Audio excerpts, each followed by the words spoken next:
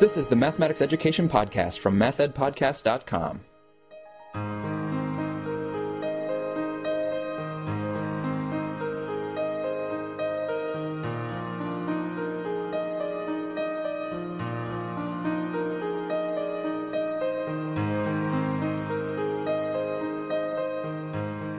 Welcome to the new season of the Math Ed Podcast. Thank you so much for listening. I'm your host, Sam Otten from the University of Missouri.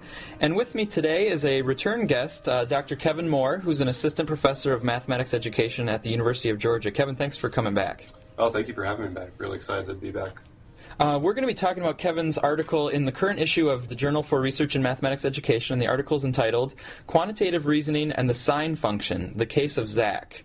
And this continues some work, Kevin, that you've been publishing on recently. Last year, you talked about an article that you had in Educational Studies in Mathematics. That was episode 1313. So we're going to kind of dig more into the same sort of cognitive space, the same sort of intellectual area. And a lot of this work analysis that you've been doing is based on a teaching experiment that you were conducting related to precalculus and trigonometry and quantitative reasoning. So I was wondering if you could tell us a little bit about that teaching experiment. Yeah, so this was set in the context of Marilyn Carlson's pre-calculus project out at Arizona State when I was working on my dissertation. So as part of that project was in the curriculum development was to try to develop research-based curriculum, and so we conducted a bunch of teaching experiments, and I was lucky enough to be given the trigonometry module as my area of focus for my dissertation study. And so for that, we kind of sat down and looked at the threads we were trying to build a course on and said, all right, let's see, what we can do with quantitative and covariational reasoning in the context of trigonometry. And so I chose a couple students who were taking the course at the time, worked with them for, I think, about 5 weeks, if I remember right, multiple sessions each week with 3 students to kind of started off at angle measure and kind of just build up through trig functions and explore the different contexts by which we use trig functions. Mm-hmm. And in the literature review that you had in this JRME article, you talked about how there's some kind of limitations in especially United States students in their current understandings with trigonometry, and this teaching experiment you're really trying to sort of strengthen the foundation for trigonometry and that kind of reasoning. Yeah, you get a lot of difficulties. Not only, obviously students don't typically develop strong connections across the context of trigonometry, right triangles and unit circle for those 2 examples, but also within those contexts, they really develop impoverished understandings. I think any teacher that's trying to teach trigonometry sees that, repeatedly with the students. So our goal became, what can we do to kind of mend not only the gap across context, but also within each context to develop really meaningful and strong understandings. So looking over the literature that's already been done on trigonometry, we kind of pulled out that angle measure had been somewhat ignored across the literature base. It had been mentioned as some places where students were struggling, but we kind of thought about and drawing on some of Pat Thompson's work, well, maybe that's a critical piece we can start with, and then obviously bringing in a lot of literature that's come out recently on covariational reasoning and quantitative reasoning, could we also build that in and really link those 2 pieces together to kind of come up with a meaningful approach to trigonometry.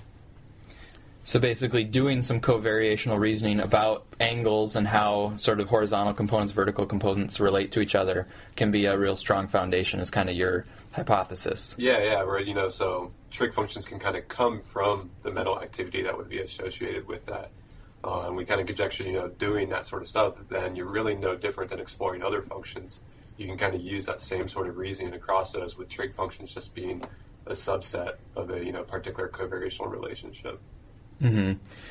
And to really set that foundation so that trig understanding is more than just SOHCAHTOA. I feel like I've met or encountered students where SOHCAHTOA is like the beginning and the end of their trig understanding. I think I was at that point when I got this assigned to me as my module. Actually, I think it was a comprehensive question I got given me, and I'm like, trigonometry. I'm like, oh, I don't know about this. Right.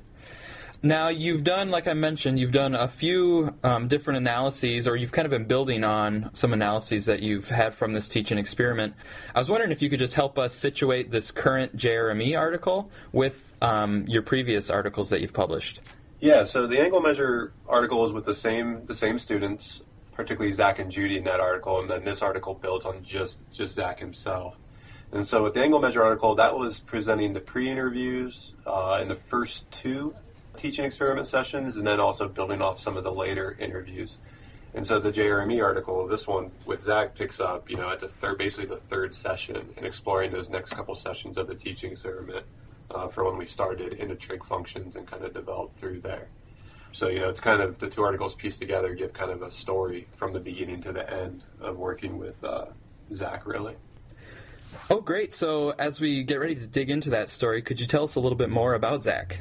Yeah, so Zach was a pretty interesting case as just the subject that he was. So at his time, he was, early 20s, I believe, an ethnomusicology and audio technology major, which is, you would think was not common, but at least at the university, which is data was collected, the pre-calculus students range all over the place. Most majors require at least up through pre-calculus, so you get a wide range of students. Okay. But what was really cool about him was he had taken calculus a couple years prior to the study. But coming back to university work, I don't know if he had dropped out of the previous college or what had happened, but coming back to university, he wanted to drop back into pre-calculus because he had struggled so much and also for his major. So he made kind of a cool subject just to have, one of those still younger students, but also had been through the ropes a couple times. So that made him kind of interesting to work with. Mm-hmm. And then as you had Zach involved in the teaching experiment where you had the 5 sessions where you worked with him and some peers, you also did some interviews with him. I was wondering sort of what approach you took to actually build this case of Zach. Yeah, so obviously within the teaching experiment you have ongoing analysis where you're continually documenting how you think the students are thinking, you're designing tasks based on that and implementing them to kind of continually revise and refine your models of their thinking. But that's all ongoing during the teaching sessions, lots of late nights watching video and meeting with the observer that I was working with. Mm-hmm. But then the important part is really in the retrospective analysis where you take the whole data set, including your hypothesis that we're going along the way, and you kind of dig back into the data chronologically and build up through it and start building models of his thinking. So that required, starting from the beginning again and kind of going through and watching the video and really articulating how I thought he was thinking, then comparing that to the notes that we had taken at the time about how we thought he was thinking, and really trying to dial in and develop a viable model. And then as we thought, we had a good handle of watching the data and say he's thinking like this, then looking across the data and trying to find evidence that would contradict how we thought he was thinking. Mm-hmm. So rather than, looking and cherry picking the data for what you think, you do build cases of how you think he's thinking, but then really critically looking at the data and try to find something that contradicts that. Mm-hmm. So that was kind of the process I took about going about this data. And do you feel pretty confident in what came out of it, or were there still some sticking points where you really kind of weren't confident in your interpretation? I mean, I definitely think any study I can think about that I've done, there's always points like, wow, I wish I would have asked this question, or I should have followed up on it, mm-hmm. Or this is what I think now, and 5 years ago I wasn't thinking that. So yeah, there's still open questions, and some of the things he did, I wish I would have dug a little bit deeper. And so that's again part of the process is being open with that hey, this model that I provide is in no way isomorphic to his thinking. Rather with the available data that I have, my best conjecture about where he was and what I can take away from his activity. Mm-hmm. I was lucky with Zach though, particularly a lot of the students I've worked with, he's been one of the more concise and articulate students, and very much a what you might call like mouth vomit student, where he would think with his words, so he wasn't real super internal, where he'd sit around for 2 minutes. So that made it a little bit easier to be comfortable with the results because he was so articulate and so open with his thinking. I'm speaking with Kevin Moore from the University of Georgia about his current article in JRME. And so I was wondering now if you could take us through the case of Zach. So you're looking at Zach's quantitative reasoning as he's working through this teaching experiment on the sine function and trigonometry ideas in general. So where did Zach start from, and then where did he kind of move throughout the teaching experiment? So Zach started in a pretty typical place of all the students and even pre-service teachers I'm working with now. When he came in, angle measures were pretty much labels of objects. I kind of mentioned that DSM paper a good bit, that there wasn't really a measurement process behind that. So starting with it, we jumped into angle measure and really developed an arc length approach, which he grasped onto pretty fluently. Now, where that became really beneficial is when we went into circular motion, which was the next step. He immediately connected with circular motion with an angle measure and an angle of rotation and thinking about an arc being swept out. So that was a pretty natural connection for him to make, with that said, when we also talked about, coordinating like a directed vertical segment with that variant arc or angle measure, he started out definitely engaging in some covariational reasoning, mainly directional. So think about it as an increasing and decreasing and so forth about that. But then what was interesting was, him and the other students as well each drew a curved graph. And then my follow-up question on the curved graph was, well, they haven't really developed any covariational reasoning beyond thinking directionally, so they didn't initially have a good justification for why you might not use linear segments for a graph versus a curved graph. So that I think that was really a critical part in the teaching experiment, particularly with him, was when we hit that and I posed a linear graph, that kind of turned a switch on in terms of covariational reasoning. That he kind of jumped in and said, well, maybe we should consider, well, it's not linear, so it wouldn't be a constant rate of change. And from there, he made a movement to start talking about and comparing amounts of change and rates of change. So at that point, that kind of turned, and he jumped on that really, really quickly. And what was beautiful then is that pretty much became his way of thinking that he carried forward. So, an example of that is the interview task when we're working on the, I believe it was a Ferris wheel situation, where he just spontaneously used covariational reasoning to attack the problem. Whereas during the teaching sessions, it was forced in the sense of I had to kind of probe and provide an example or a counterexample to get him thinking covariationally. So that was a really, really cool switch that happened, where that just became his way of operating moving forward. And if listeners are interested in these tasks, you can look to the article and get some more details on them. There's the fan task, where you had like a bug riding a fan blade as it goes around, I think. And a ski trail, a circular ski trail, where the skier is kind of moving a certain amount of distance, which basically ends up being kind of the arc length. And you're saying that those ones gave you a chance to sort of work with him on those ideas, but he sort of took over the reasoning himself and maybe kind of internalized it. I don't know if you'd use that word, but when you got to the Ferris wheel task after that? Yeah, I think, after that kind of first example, he found it to be he had kind of one of the, that's cool, when on the fan problem the first time that he encountered it. He was like, that's cool, that's a cool way of thinking about it. So, yeah, you could say he internalized it immediately, and then it just became the way in which he assimilated moving forward, which was, fascinating. I did not expect that at all, but it happened to be the case with him, as well as the other student, Judy, was very similar. Now, a lot of teachers, or textbooks as well in trigonometry, will start and really build up the trigonometry ideas from a right triangle basis. And in Common Core even, I think you mentioned in the article that Common Core kind of starts with the right triangle definition to these trigonometric functions. So then I was wondering now about how you could take Zach and how it went as Zach went into the right triangle situation after having done the sort of angle measure and then the circular contexts. Yeah, so it became very natural to Zach for several reasons. One is, so in addition to covariation, he had developed the radius as a unit of measure. So measurement was very central to his basically sine function scheme, so measurement and covariation. So when he went to the right triangle situation, he immediately tied angle measure to arc length. So that kind of gave him a natural way to situate a right triangle within a circle, even though he didn't have to draw a circle. But then he also immediately saw the hypotenuse then by a unit of measure, which he essentially envisioned as the radius as well. And so once he saw that, he had a real nice quote in there. He said, wow, I never thought about the hypotenuse as a unit of measure before, but now that I understand it as that, I just measure the other legs relative to the hypotenuse. And so from that kind of emerged, your opposite over hypotenuse or your adjacent over hypotenuse. Right. And like how much of the hypotenuse are you having here? So that's, of course, why you would divide them like that. Exactly. And then also, he just saw the right triangle as kind of an instantiation of the covariation. It was just, one specific pair of input-output values.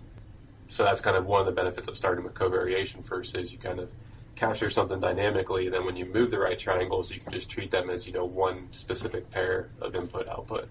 Each right triangle and the similarity across them.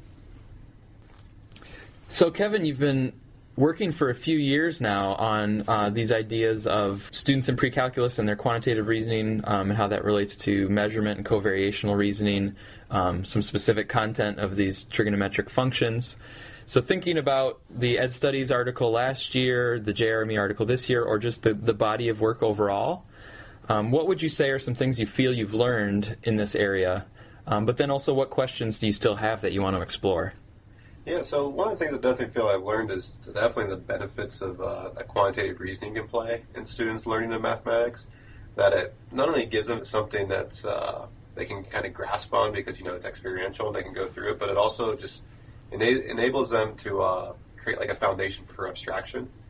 That they're able to dive into a situation and really develop some rich mathematics from it, and it becomes very fluent in kind of their own mathematics. That's one of the things I wasn't really expecting going into it, just to see the personal meaning students take for the mathematics when they get that opportunity, which is just cool to experience as a teacher. That's for sure.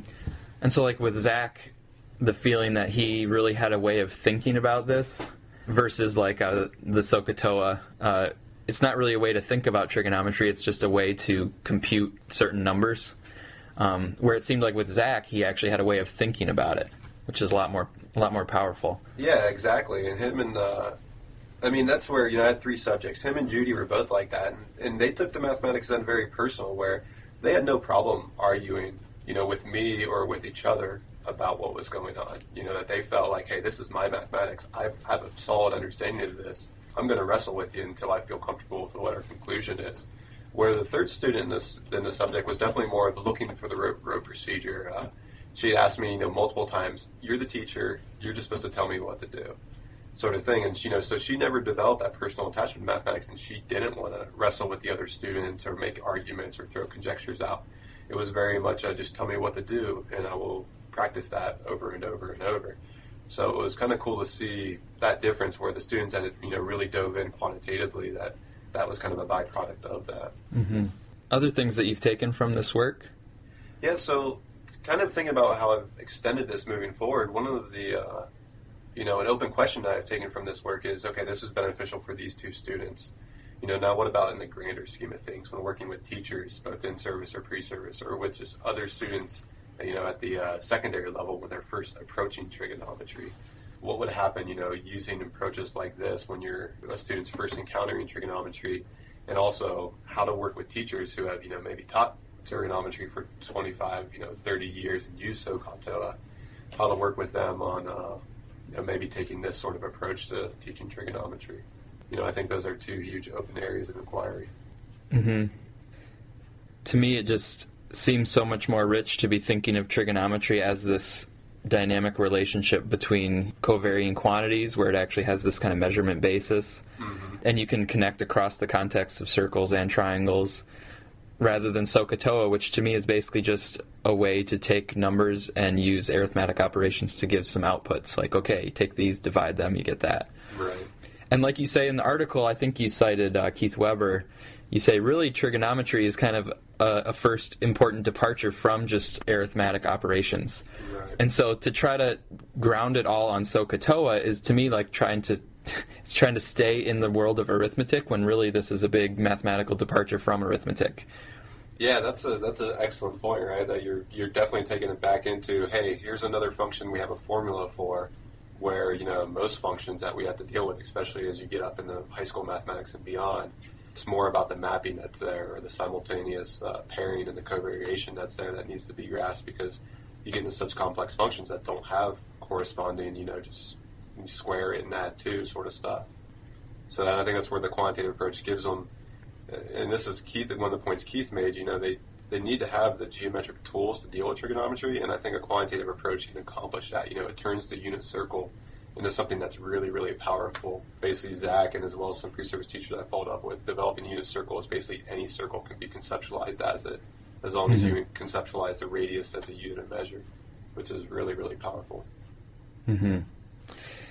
So speaking of taking a measurement approach, and in the article, you and through the teaching experiment and Zach, you really use the radius as this measure, and like you're saying, with the unit circle or with an arbitrary circle, you can use the radius as a measure. Then would that lead you to support the tau movement, where the radius is really used as the measure, so you have the ratio of the circumference to the radius, rather than that old pi thing where it's the circumference to the diameter? What are your thoughts on that? Yeah, I do think there is some legitimate arguments within that, particularly that relationship, that between the circle and the radius. Now, of course, on the counterpart, I've heard people say, well, but the circle to diameter is more natural because you can find the diameter pretty easily on a circle if you're given it, where finding the radius is a little bit more difficult. But of course, if you can find the diameter, then you can find the radius. that's Just exactly. And at the same time, there's a good argument for tau, because when you use 2 pi, if you're using like computer software, you can get into larger round-off errors because you're basically doubling your round-off error. By doing 2 pi, because you're using pi as an estimation and then 2 times that, so you're doubling the error. Where if you use tau, you're estimating based off that. I hadn't even really thought of that sort of precision aspect of it. I was thinking more of like, to me, conceptually, it's nice for 1 revolution to actually just be 1 tau instead of 2 pi. Exactly, yeah. I think there's definitely some groundwork being laid there. So there's some momentum. Yeah. There's a long tradition that would have to be overturned, though. I'll post a link in the comments to this episode if people are interested in learning more about tau. So my guest is Kevin Moore from the University of Georgia. We've been discussing his article, Quantitative Reasoning and the Sign Function, The Case of Zach, which appears currently in Volume 45 of the Journal for Research in Mathematics Education. Kevin, thanks again for coming back and being a guest again on the podcast. I do have one more question I want to ask you. I always like to end on a little bit of a personal note. So here in the first episode of 2014, I was wondering if you had something non-work related planned for the year. Yeah, I actually have a couple things that I'm going to be doing that I'm pretty pumped up about. One of which I'm going to head over to England, to Nottingham, with my wife to visit Lainey Bradshaw. She's a colleague here that's up in the assessment. She's a professor up there. Works a lot with Andrew Ejak, who I think you actually have a podcast coming up eventually with those. Yeah, I think they'll actually be the next episode, 1402. Yeah, so my wife and I are going to go over and visit her for 7 days. She's over working with the Shell Center, actually, in Nottingham, which is pretty exciting. They've done some cool mathematics education tasks and stuff. Oh, that sounds great. Yeah, so that's one exciting thing. The second one is I will be on caddy duties a little bit this summer. I got a current friend and former roommate teammate from college and high school, Blake Sattler, who's playing out on some of the mini tours on golf.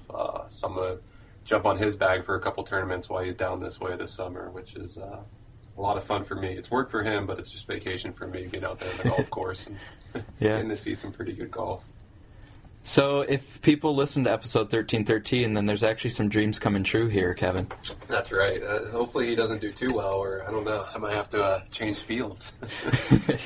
Well, I think with the success you've been having here in your work, getting it out into the field, I think that's probably not a good idea. But hopefully you have some fun. It sounds like a great time. Definitely. I'm definitely looking forward to it. All right. Thanks, Kevin, for being here. Oh, thank you, Sam.